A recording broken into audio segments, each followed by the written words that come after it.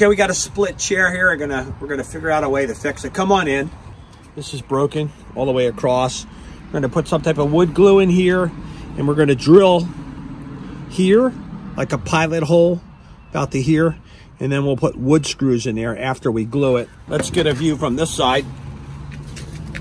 What you don't want is to sit in this chair, sit in this crack, and man, it squeezes your cheeks together. Ouch. We're gonna find a way to fix it so it matches the looks of these 3 chairs.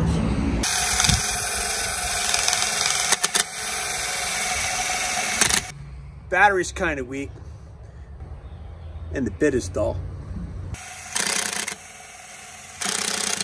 Don't really have the right screws.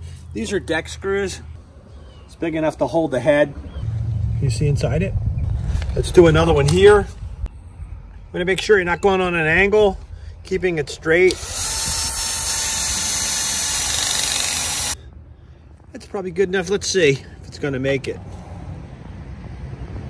Maybe a little bit deeper. Is there really a right way? There's probably woodworkers that would do a better job. You know what? We're just figuring it out. Fix this furniture, make it beautiful. It's all natural, all wood. So this one we need to approach on an angle. Start like this, and slowly, an angle. Watch you don't hit your hand. We're gonna put some Gorilla wood glue in there. You could use Elmer's wood glue, whatever. Okay, we're gonna pour it into this crack. When we put the glue in here, it's gonna all seep out. We're gonna put a piece of tape across here. So when we dump the glue in, it doesn't drip all out. You can remove it later. So we're gonna take this chair and put it up on this makeshift horses. We're not gonna worry about pulling it together now. This is just kind of to cover the crack so the glue doesn't all spill out. It's okay that some glue seeps out on the bottom, but we'll take care of that a little bit later. So, all right, let's turn this over. Hopefully it holds. You know, I don't know. These tips, even though you keep them clean on the glue, kind of get stuck. I kind of do this thing. I'm gonna just temporarily draw a line there with hope the tape on the bottom is preventing the glue from dripping out.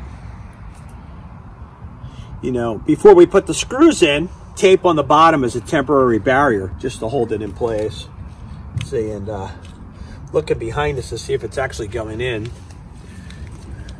I'm gonna wiggle it a little bit. You can see it's about halfway down. You want it to go in at least 2/3 the way, otherwise it won't be effective. I'm gonna move this up and down. Yeah, you can see a close up in there. Can you see it's like 2/3 down in there? Can you see it? Well, it's seeped down on top, look, so it must be going in there. I'm gonna push it in there. Wipe it on my shirt so my wife kills me later. Okay, this is a large clamp. Get this at Harbor Freight or Home Depot, Lowe's.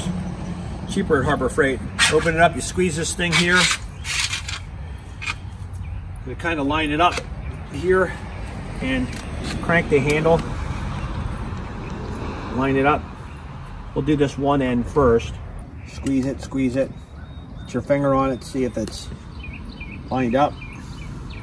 See, it's different there, but we're going to get this guy in first. Okay. Pull this guy out. We're stuck. Ugh. This is where you stab yourself in the leg.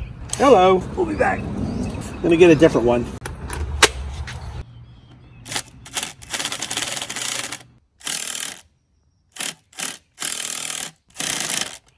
Okay, let's do this guy in the back. Undo this, boom. This stuff is running down the leg. You can always take that off. Should we go underneath? Let's go underneath. Look at that gap there. I guess we could sand that out, don't you think? Got my finger here on the seam to feel that it's not too high or low. We'll wipe up this glue that's dripping later.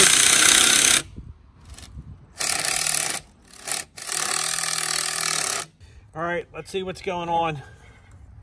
Come up here. Just gonna fill this in now. Scrape it off with a putty knife. We'll sand this later. We'll see how it works. Look underneath. It's holding the glue in. Let's get this in here. You can scrape the excess off with probably a putty knife. Let me go get one. Here's some beautiful birds singing in the background. Kind of cool, huh? There's a seam here. Again, we're going to get the sander and we'll sand down that edge. And with hope, you know, it'll hold the weight. This is either going to be a win or a lose. See this gap where the seam is, the crack? I'm just getting my putty knife and kind of drawing a little line, just enough so wood filler would go in there. Probably shouldn't have used those deck screws. Probably get some criticism. It's what works, man. It's what works with what you have at the time when you're doing it. So we're gonna let this dry, but let's check that seam with the tape. Just gonna kind of smooth that out. Later, this tape will come off. Right now, we're just using it to hold the glue in there still, so. It's been about 45 minutes. I'm gonna pull this off. Putting it on the horses, let this dry.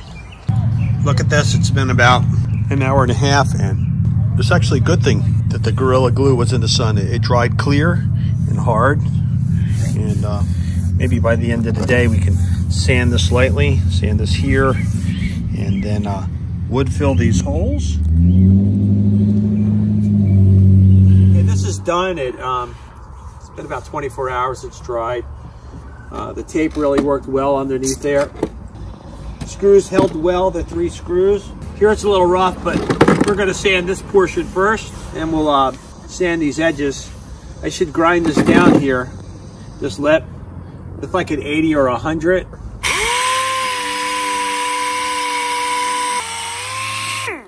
Once we get this ground and that ground in the back, we'll sand this, and then we'll blow this crack out with air, and then we'll use some wood filler.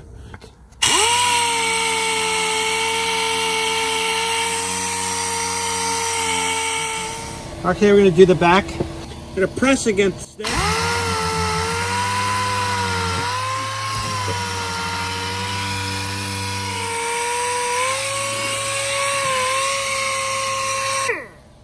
Now we're gonna sand the top. It's pretty smooth, use your fingers. Feel it. You gotta get the glue off. Make this a little bit faster.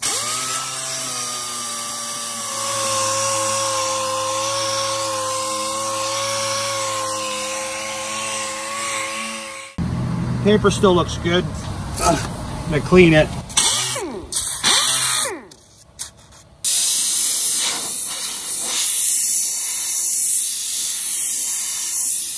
So we got the wood filler. We blew out the crack. I'm gonna fill in these seams. I got a damp paper towel. It's a little bit more than damp, it's a little bit wet. I'm gonna wipe out the crack. We're also gonna fill these holes here, right? Gonna force this in with our fingers.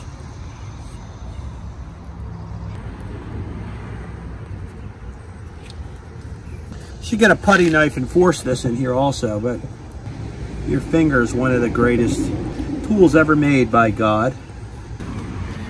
If we were gonna stain this, we wouldn't do that so sloppily, of course.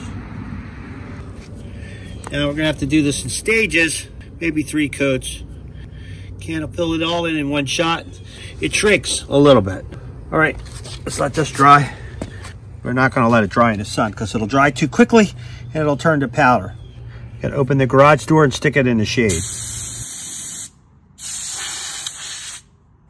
Let's sand this. What are we using here? 120. I'm gonna sand this by hand.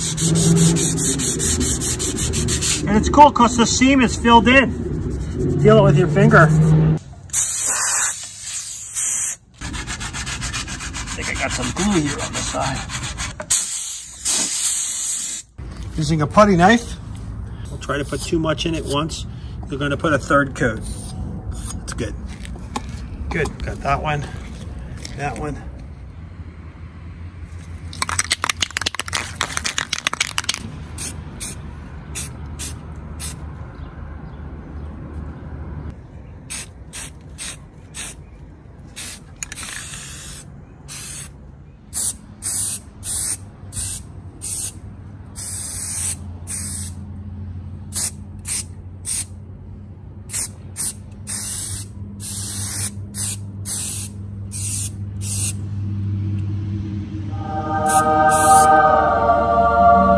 I'm Tommy from Indie Tommy Tips. Thanks for watching.